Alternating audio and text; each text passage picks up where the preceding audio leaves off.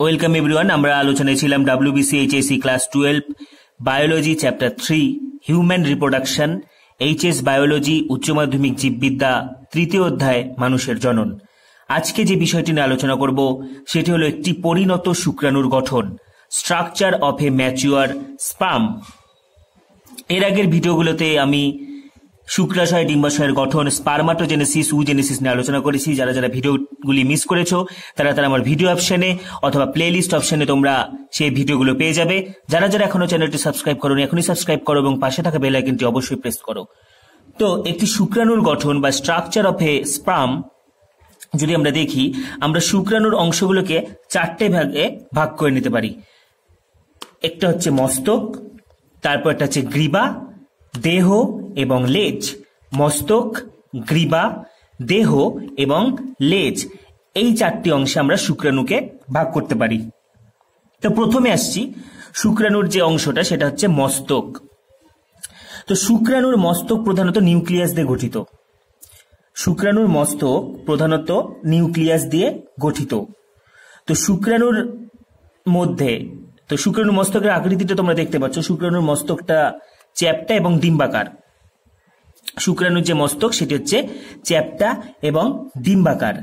এবং এই সমগ্র মস্তক জুড়ে বা সমগ্র মস্তিষ্ক জুড়ে নিউক্লিয়াস থাকে এবং নিউক্লিয়াসে ডিএনএ দিয়ে গঠিত ঘনীভূত ক্রোমোজোম থাকে। এই যে ছবিতে দেখতে পাচ্ছ স্পষ্টভাবে, আমি আবার রিপিট করছি, সমগ্র মস্তক জুড়ে বৃহৎ নিউক্লিয়াস থাকে এবং নিউক্লিয়াসে ডিএনএ নিয়ে গঠিত ঘনীভূত ক্রোমোজোম থাকে। তো আমরা জানি শুক্রাণু সবসময় কি হয়, হ্যাপ্লয়েড হয়। অর্থাৎ মানুষের শুক্রাণু 22+ X এবং 22+Y হতে পারে, বা 22+X হয় এবং 22+Y হয়, যেহেতু পুরুষদের দুটো আলাদা রকমের গ্যামেট উৎপন্ন হয়, দুটো আলাদা রকমের শুক্রাণু উৎপন্ন হয়। তো এই যে শুক্রাণুর মস্তক, মস্তকের অগ্রভাগে এই দেখো একটি আচ্ছাদন আছে। মস্তকের অগ্রভাগে অ্যাক্রোজোম নামে একটি বৃহৎ লাইসোজোম নির্মিত পাতলা টুপির মতো আচ্ছাদন থাকে। আমি আবার রিপিট করছি, শুক্রাণুর এই যে মস্তক দেখা যাচ্ছে, শুক্রাণুর মস্তকের অগ্রভাগে অ্যাক্রোজোম নামে লাইসোজোম নির্মিত পাতলা টুপির মতো আচ্ছাদন দিয়ে ঘেরা থাকে। তাহলে এই টুপিটাকে বলা হয় অ্যাক্রোজোম টুপি, ভীষণ ইম্পর্টেন্ট। তো এই যে অ্যাক্রোজোম, এই অ্যাক্রোজোমের মধ্যে থাকে হচ্ছে হায়ালুরোনিডেস এনজাইম। অ্যাক্রোজোমের মধ্যে হায়ালুরোনিডেস উৎসেচক থাকে, যে উৎসেচকটা কি হয়, যখন নিষেকের ঠিক আগে গৌণ উসাইট, যেটা ফিমেলদের থাকে সেকেন্ডারি উসাইট, সেই সেকেন্ডারি উসাইটকে ঘিরে থাকা কোষগুলিকে নষ্ট করে দেয় এই হায়ালুরোনিডেস উৎসেচক, যেটি অ্যাক্রোজোম থেকে নিঃসৃত হয়। অ্যাক্রোজোমের মধ্যে হায়ালুরোনিডেস উৎসেচক থাকে, যেটি গৌণ উসাইটকে ঘিরে অবস্থানকারী কোষগুলোকে বিনষ্ট করে। ফলে শুক্রাণু কিন্তু সহজেই উসাইটের ভিতরে প্রবেশ করতে পারে, অর্থাৎ শুক্রাণু সহজেই ডিম্বাণুর ভিতরে কিন্তু প্রবেশ করতে পারে।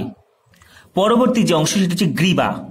তো শুক্রাণুর যে গ্রীবা, এটা মস্তকের নিচের যে সামান্য অংশ, এই যে দেখা যাচ্ছে মস্তকের নিচের সামান্য অংশ, যেখানে দুটো সেন্ট্রিওল থাকে। আমি শুক্রাণুর একটা ডায়াগ্রাম দেখাচ্ছি, তাহলে তোমরা বুঝতে পারবে।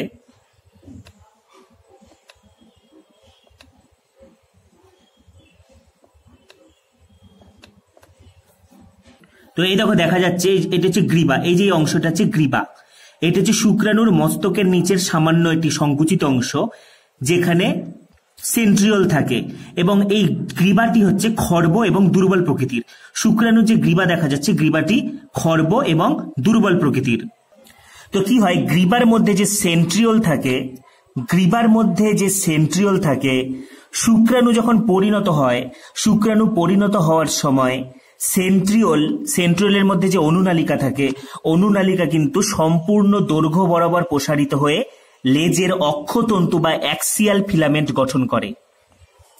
গ্রীবার মধ্যে যে সেন্ট্রিওল থাকে, সেই সেন্ট্রিওলের অনুনালিকা সম্পূর্ণ দৈর্ঘ্য বরাবর প্রসারিত হয়ে অক্ষতন্তু বা অ্যাক্সিয়াল ফিলামেন্ট গঠন করে।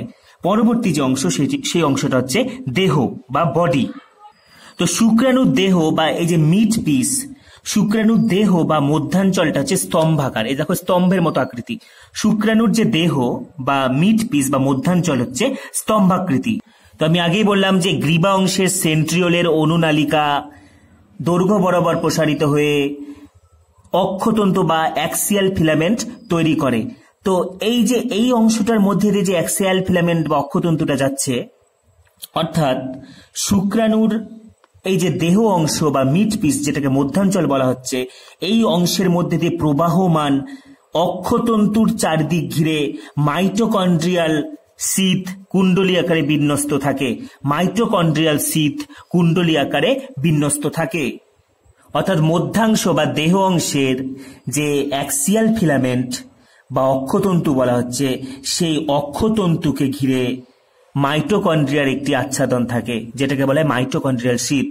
মাইটোকন্ড্রিয়ার একটি আচ্ছাদন থাকে এবং শুক্রাণুর মস্তক, গ্রীবা, দেহ এবং লেজের প্রথম অংশ একটি ঝিল্লির দ্বারা আবৃত থাকে বা একটি পর্দা দ্বারা আবৃত থাকে, যেটাকে বলা হয় শুক্রঝিল্লি। শুক্রাণুর মস্তক, গ্রীবা, দেহ একটি ঝিল্লির দ্বারা আবৃত থাকে, যেটাকে বলা হয় শুক্রঝিল্লি। এখানে মনে রাখতে হবে যে লেজের শেষ অংশে কিন্তু কোনো আবরণ থাকে না। লেজের শেষ অংশে কোনো আবরণ থাকে না, অর্থাৎ লেজের শেষ অংশ থাকে অনাবৃত। এবার আমরা আসছি যে লাস্ট পোর্শন, সেটাকে বলা হচ্ছে লেজ। তো লেজের যে প্রধান অংশ, লেজের প্রধান অংশটি সব থেকে লম্বা এবং প্রান্ত অংশটি সরু। লেজের প্রধান অংশটি সব থেকে লম্বা এবং প্রান্ত অংশটি সরু এবং লেজের প্রান্তদেশ কিন্তু অনাবৃত অক্ষতন্তু দ্বারা গঠিত, অর্থাৎ লেজের শেষ প্রান্তে কিন্তু কোনো আবরণ থাকে না। তাহলে এই হলো শুক্রাণুর গঠন বা স্ট্রাকচার অফ এ স্পার্ম। শুক্রাণুর গঠনে আমরা যে অংশগুলো দেখতে পাই সেটি হচ্ছে মস্তিষ্ক, গ্রীবা, দেহ এবং লেজ। মস্তিষ্কের মধ্যে কি থাকে? প্রধানত নিউক্লিয়াস দিয়ে মস্তিষ্কটা গঠিত হয় এবং মস্তিষ্কের অগ্রভাগে যে লাইসোজোম নির্মিত আচ্ছাদন বা টুপি থাকে সেটাকে বলা হয় অ্যাক্রোজোম টুপি। এই অ্যাক্রোজোমের মধ্যে হায়ালুরোনিডেস উৎসেচক থাকে, যেটি নিষেকের আগে গৌণ উসাইটকে ঘিরে থাকা কোষগুলিকে নষ্ট করে দেয় এবং ফলে শুক্রাণু সহজে ডিম্বাণুর মধ্যে বা উসাইটের মধ্যে কিন্তু প্রবেশ করতে পারে। গ্রীবা অংশটি খর্ব এবং দুর্বল প্রকৃতির। গ্রীবা অংশে সেন্ট্রিওল থাকে, সেই সেন্ট্রিওলের অনুনালিকা সম্পূর্ণ দৈর্ঘ্য বরাবর প্রসারিত হয়ে লেজের অ্যাক্সিয়াল ফিলামেন্ট বা অক্ষতন্তু গঠন করে। লেজের অক্ষতন্তু বা অ্যাক্সিয়াল ফিলামেন্ট গঠন করে। শুক্রাণুর দেহ বা মধ্যাঞ্চলটা স্তম্ভাকার।